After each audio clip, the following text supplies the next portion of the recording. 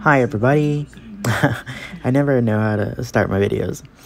Consider this a PSA to keep track of all your work. This story begins on a hot summer day. If you saw my Instagram, then you may have seen my post where I lost this mermaid painting. I had it listed and assumed, like any other rational hoarder, that it was in the archives.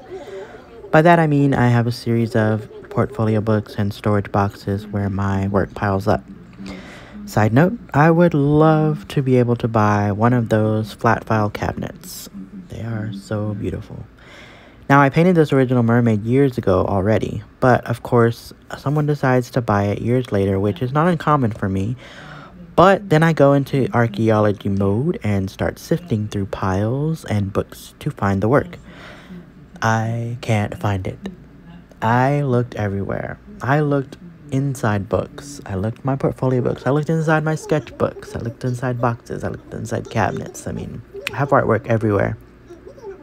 But I couldn't find this piece.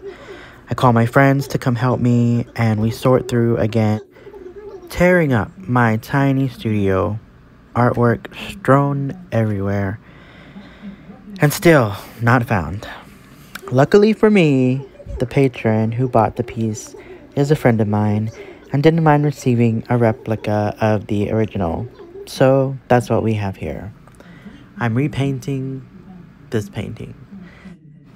So just a word of advice, if you need to tidy up your studios, lads, please do so. Organization is hard, but it helps in the long run. With that said, please take a moment to like this video if you like seeing me paint and share with the Afro-loving mermaids of your world. I've been thinking a lot about my painting content and experimenting with the idea of randomly talking or telling stories, but I'm just not sure I have that many stories to tell.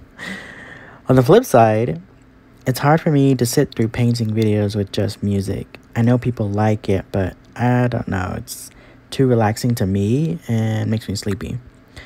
Regardless of how amazing the painting is, I just can't be that excited about seeing it. It's mostly one of those watching the beginning and skip to the end to see the result type thing. Unless there's talking, in which case, you kind of want to see what's being said.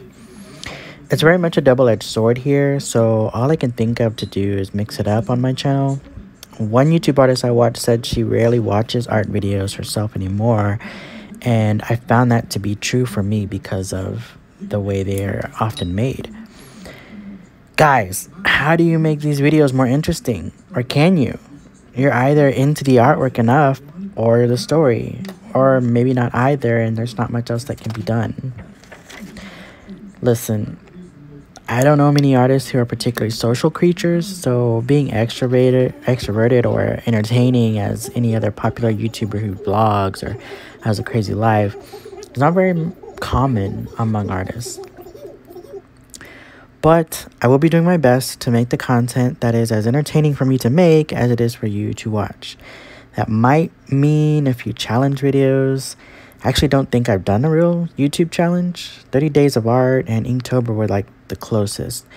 And my art haul videos are usually the most popular, but there's only so many of those I can do before I'm bankrupt. However, I do have 1 or 2 more hauls to show, which will lead to a few more review videos that you can look forward to. I was honestly against making art challenge videos for so long because I just saw it as a fun, and I wanted to be more, respected, I guess. Put some respect on my chick. Nowadays, I see that YouTube is a fun place to watch and escape, and I'm too goofy to be all that serious all the time. But enough with my ranting. Leave me a comment and tell me what have been your favorite kind of videos to watch for artists. And also, feel free to share with me a time or story that you've messed up, or if you just want to hear me talk more about mine. I'm going to get back to editing, so enjoy the rest of the video.